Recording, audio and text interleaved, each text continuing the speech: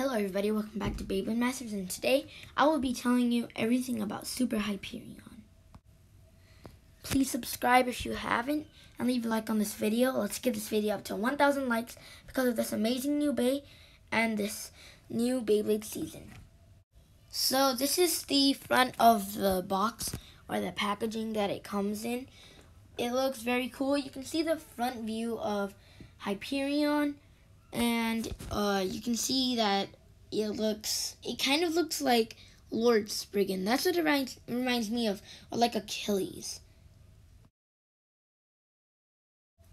So this is Hyuga. I think that's what his name is. He owns Super Hyperion. He even has a brother whose name is Hikaru. They're both brothers. Hikaru owns King Helios, and Hyuga owns Super Hyperion. They're both brothers. Hyperion spins right, Helios spins left. You can tell how they're kind of related to each other. And I thought Hyuga kind of looks like Xander. What do you guys think? So here is the back of the box. You can see Super Hyperion HY, which stands for Hyperion, which is the Hyperion Super King chip. And then the ring is actually called Super. Together, that's not the layer. You need to add the chassis or the chassis to the Super King chip and the Super or any ring together. Then you put the chassis on. Then that makes the layer. So the chassis or the chassis is called 1A, which stands for one attack. So I'm sure we're gonna see more chassis for attack, which are attacking, like maybe like 5A or like 2A, which just probably just stands for which one it is and the design of it. So there are two different types of chassis or chassis. There is a single chassis and a double chassis. A double chassis is the one that comes with Super Hyperion, where you can't add another disc on it. And a single chassis, you can add a disc with it. So like on Glide Ragnarok, you can put the chassis on the ring and the chip. But first you need to put the chip and the ring together, then you put the chassis on, and you can add a disc to it. But for Super Hyperion, the double chassis, 1A, you actually can't put a disc on it. That's why it's called a double chassis, because it has the disc and the chassis connected. A single chassis, you can put a disc on it. So that gives you more customization. But right now, there is only one single chassis or chassis, which comes on Glide Ragnarok. So if you want more customization, you should probably get Glide Ragnarok because it comes with a single chassis. And if you just want more power and more attack, maybe you should get Super Hyperion. Or maybe you just want to get both, and so then you can just grow your collection and just collect them all. So now as we get into the driver, it is called Exceed, and it has a small flat rubber tip on it, which just comes a little bit above the free spinning plate. And that I'm predicting that it will probably move around the stadium a lot. Because it is an attack type. So this driver must have like a lot of attack if it's free spinning with rubber. And like Nightmare Longinus, it has Destroy. It's a free spinning tip, but not with rubber, but it moves around a lot. So this one might move like crazy around the stadium.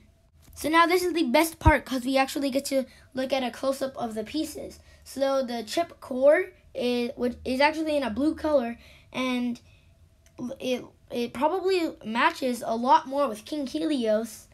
But it does give it that look where Hyperion and Helios are alike.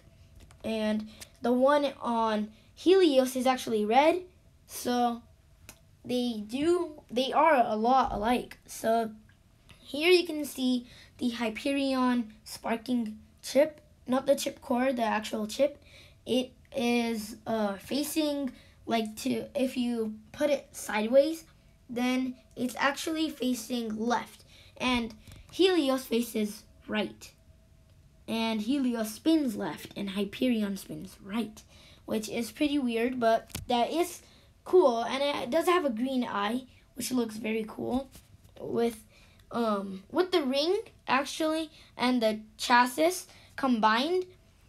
On the chassis there's actually some points, and the points if you line them up with the blades on the ring, it makes a forceful impact and upper attack. So that's going to give you great attack power, and this is an attack bay. And there on the smaller points, it looks like there's more metal on the chassis to give the smaller points also some more aggressive upper attack. But Zwei Longinus actually reminds me of this bay, but Zwei Longinus, it actually has some a little bit more lower attack, and Hyperion has upper attack. And also the chassis also has the teeth for the base now, so you don't really need to worry about about the looks of the chips, and you want that chip. Except you do need to worry about the left and right spinning thing, but it really doesn't matter. And Exceed looks very weird. It kind of looks like Eternal, but shorter, and with a tube running through it, and there's yellow rubber just slightly above the plastic that moves around, or that free spins. So this is how the chip core and the chip look like together.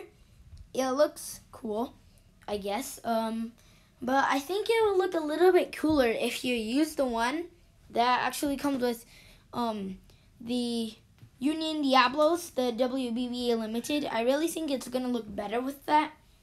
The one that came with Burn Phoenix, really, I don't think that it would match that good with this, but that one would match with the recolor of Super Hyperion that comes in that giant set with King Helios and a clear stadium. That clear stadium is pretty cool, but I'm going to save some information about that stadium in a different video. So here is the layer. It's not really called the layer though, because the layer is with the chassis and the ring with the chip core and the chip together. And I just noticed if you have a double chassis, it's only going to work with a double chassis. If you have a double chassis on your ring and chip core and chip, then doesn't that mean you're only going to have two pieces bursting? Because the disc is combined with the chassis, and you just put the chassis on. You don't need to turn the chassis. Only the disc inside the chassis actually turns. And the chassis for this bay is actually a left and right spinning chassis, but the ring and the chip are actually only a right spin. And look at this. It shows a silhouette of Brave Valkyrie. It looks very cool. It's coming out April 25th, 2020, so this month. So in just a couple more weeks, we're going to see this bay in action and how it moves around the stadium. If it's better than Slash Valkyrie, which I'm sure it is, it comes with very cool colors of pieces, and the color of the chip core is very cool. I'm not going to spoil it if you don't know how it looks like yet, but most of you guys probably do know. So just in a couple more weeks, we're going to see how this bay moves around the stadium and all in action. So maybe whenever I get this bay, I'm going to do some battles with it and test launches. And yeah, so, but for my next video, I'm going to be doing the Brave Valkyrie pieces revealed, because I know the chassis, I know the layer, I know the driver, So yeah, so thanks for watching my video. Subscribe if you haven't. Let's get this video up to 1,000 likes, cause this new bay, with how it moves around the stadium, I've seen videos about it. It goes crazy. So thanks for watching.